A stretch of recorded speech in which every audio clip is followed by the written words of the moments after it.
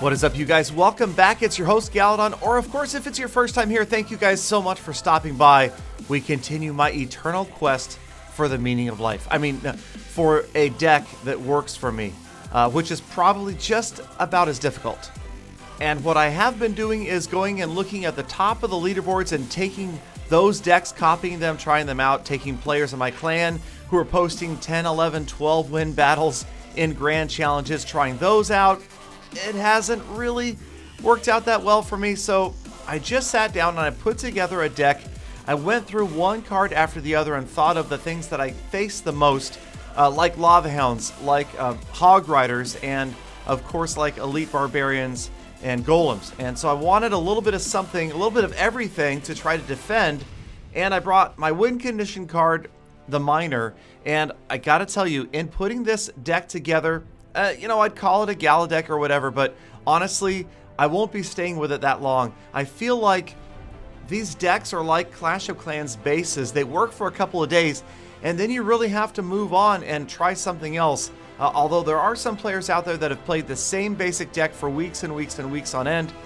For me, I like to change things up. And this deck helped me discover what I truly believe is the most underappreciated, underrated card in Clash Royale, the Tornado. I love the Tornado. I feel like it is definitely underrated. I think that this card is absolutely fantastic. It works in so many situations.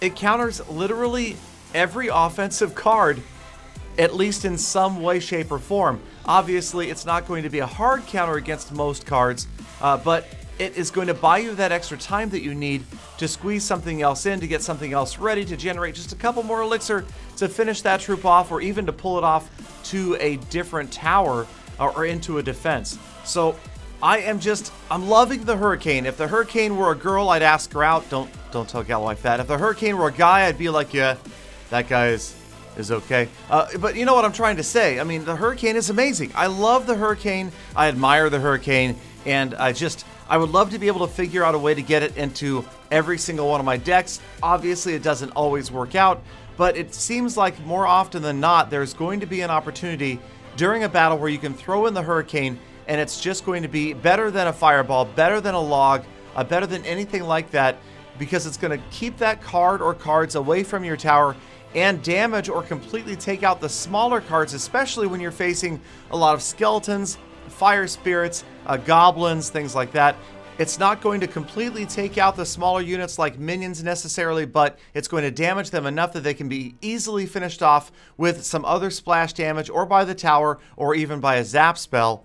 So I would like to ideally keep the Tornado in my deck at all times, but I have promised myself also, and it's coming in a future episode, you guys, to learn the stinking Lava Hound. I need to make that guy work. Check out the Tornado value right here. All those units getting pulled back. And here's another key to the Tornado that I haven't mentioned before. It centers everything. It focuses all of those units. It brings them together in one tight group. Ideal for getting smashed by a Fireball, or like you guys saw right there, getting just splash damaged by a couple of Fire Spirits doing just exponential amounts of damage because they're all on top of each other. There you see the archers again, not taken out completely, but damaged badly enough that they're easily countered now. In comes the Log as well. A great counterpart to the Tornado is the Log, doing that partial damage to a lot of different units. Check it out on the Hog Rider. Seems like it stalls for so long. The Hog is never going to get to a tower. It can't even finish off the furnace. Well, almost, but you saw. Again, the Log one more time, and then if the Hurricane is combined with the Log, you're going to take out all sorts of ground units like archers, another Hog Rider, and Fire Spirit. Check out all the Fire Spirits moving in on me here. And of course, I just need to get around to my Log one more time. Check it out, double digits on both towers.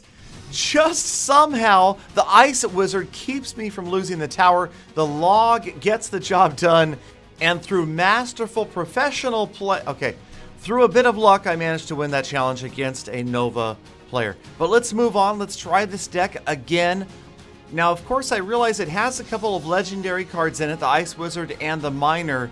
My free-to-play account still completely absent of any legendary cards. Supercell, are you listening? For once. But I realize also that by this point in the game, even a lot of the free-to-play players have multiple legendaries. Trust me, I see all of your guys' tweets. I do read them, by the way. I don't get a chance to reply to all of them, but I see all of your guys' tweets, most of them just rubbing in the fact that you have multiple legendaries on your free-to-play account, and I still don't have a single one. Conspiracy? Could be. Anyway, okay, back to the battling.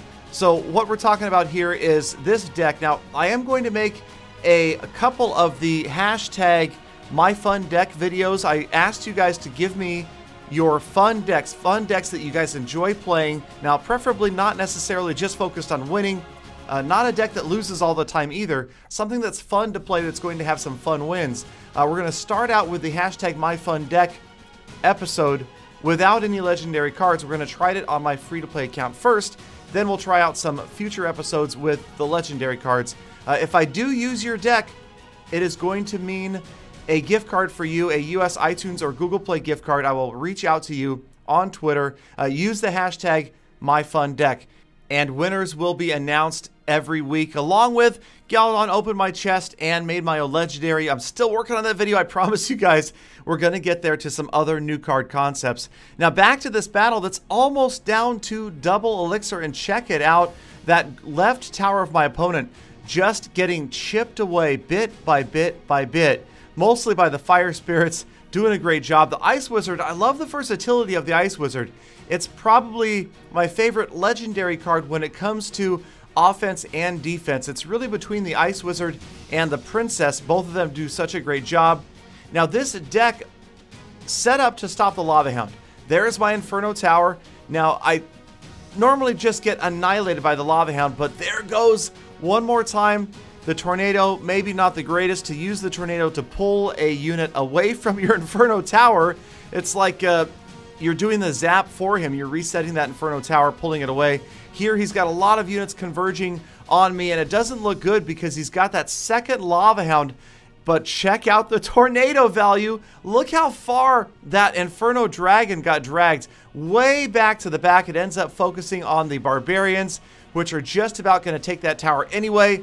Time is counting down. You know that it's just another log for the win. Lots of pressure, but there rolls the log and the good game, grabbing that last second 1-0 win. So this deck is versatile. It's shown that it's strong against all sorts of different cards, or you might argue just maybe players that aren't that great. This was an unusual deck that I faced right here. Check out this guy with the Elite Barbs, Goblin Barrel, and the Three Musketeers. And that risky move right off the bat, he's going to drop the Three Musketeers at the very back, that 9 elixir commitment right at the beginning, kind of similar to maybe somebody throwing 9 elixir worth of cards right at the river. But this guy went for all of them on one side, so no split to the Three Musketeers. So it kind of had me worried as the Goblin Barrel moves in. I see what he was trying here, but you'll see right here as the Three Musketeers get pushed back, the Barbarians melt. But between everything else that comes in, every Musketeer is out of there, and we're looking okay. We're a couple of elixir behind, but we've got the Miner and the Ice Wizard already closing in on that tower.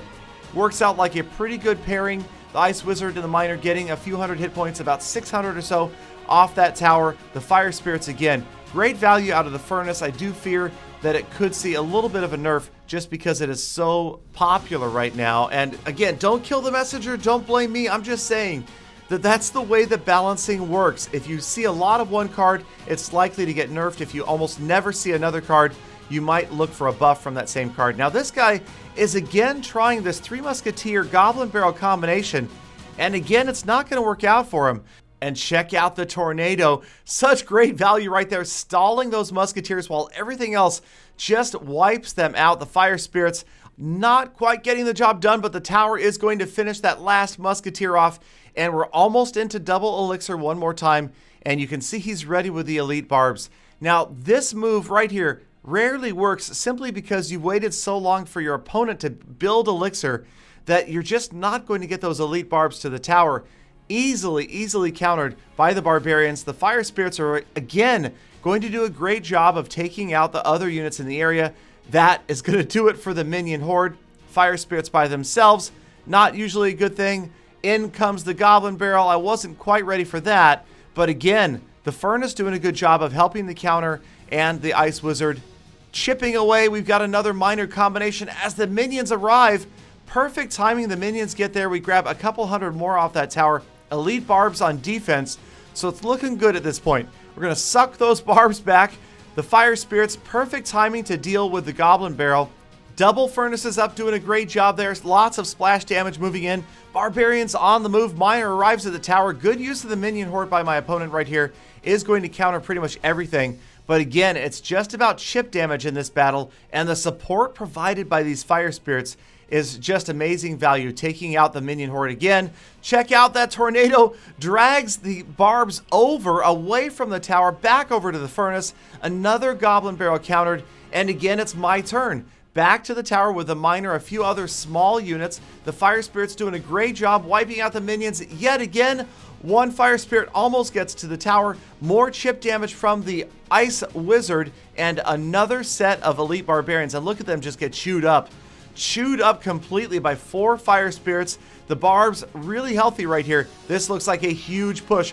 Barbarian, Ice Wizard, Fire Spirits, minions. The Miner arrives at the same time. He's got minions all over the place. But once again, we're going to chip off that tower again with the Goblin Barrel. And one more time, the Fire Spirit's doing a great job dealing with the Goblin Barrel goblins and any minions that are moving in. So this was a case of most of my cards were just perfect counters to what he had prepared. Lots of units closing in on the tower, and this time, taking the tower out. The log couldn't be the card to do it. I wanted that log to do it 3 times in a row, but it just didn't quite happen. All right, we're on a winning streak right now, you guys, so we go back into another challenge.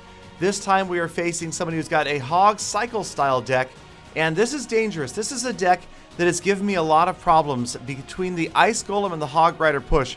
Very often can get around most counters and get to the tower. Again, though, I do have a lot of defensive structures because the Furnace works great, and I have, of course, the Inferno Tower. Not the ideal trade against a Hog Rider, but for a player like me, I feel like sometimes I just need the crutch of the Inferno Tower.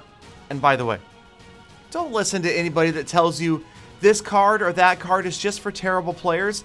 No, all cards are for all players. They're all fair. There's no card that's not fair. There's no card in this game, and I will argue this all day long. There is no such thing as a no-skill auto-win card in Clash Royale. Now, mind you, of course, there are several cards that are tough to keep from doing at least a little bit of damage to your tower.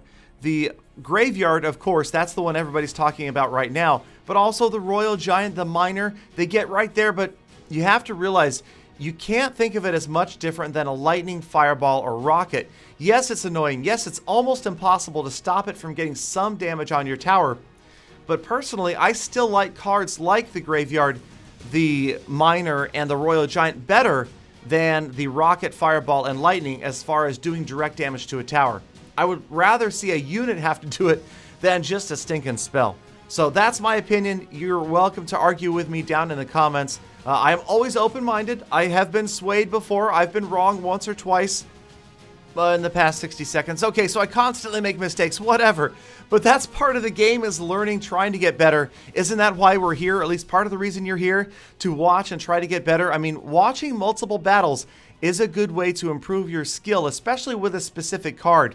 These pro players, these guys that are winning the tournaments and all these challenges, they have played enough that they know the specific counter, the skill, the strength, the weakness of each card, and they're using it to the best of its ability. And that's all that this game is about, getting value out of every drop of elixir that you're using. Now right here, this has been a pretty close battle. We've got that Inferno Tower down. Again, this guy doesn't have a big tank deck, so you're not seeing that great elixir trade in that we're spending 5 elixir against a 4 elixir Hog Rider.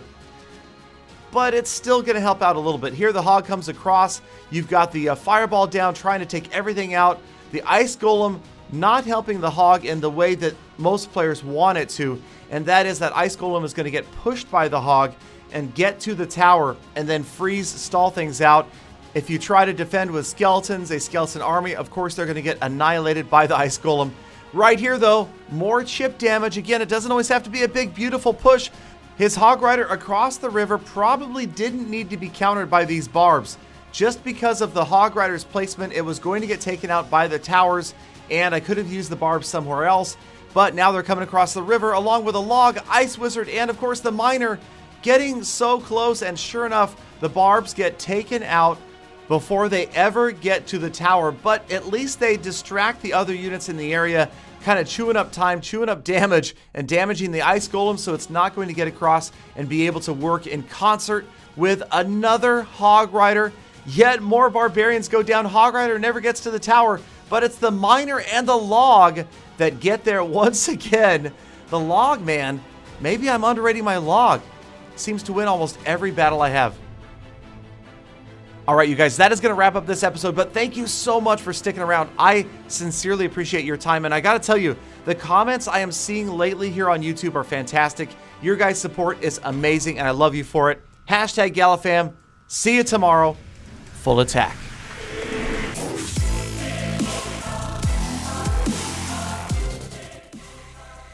Pretty sad, big Gallydon.